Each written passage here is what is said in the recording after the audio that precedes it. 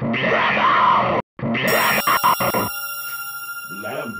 Entertainment.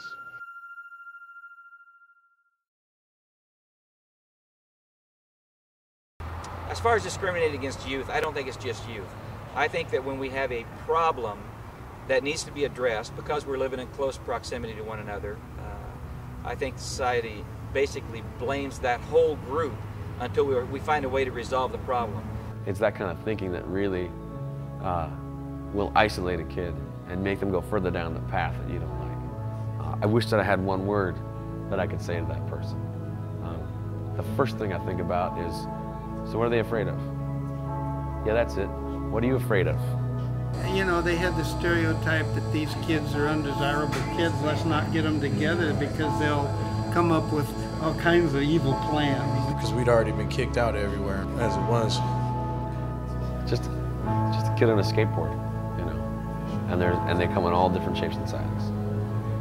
We called that discrimination when I was a kid, but I'm a business owner now. I wouldn't kick them off, but I mean, it's not discrimination. Unfortunately, it is reality.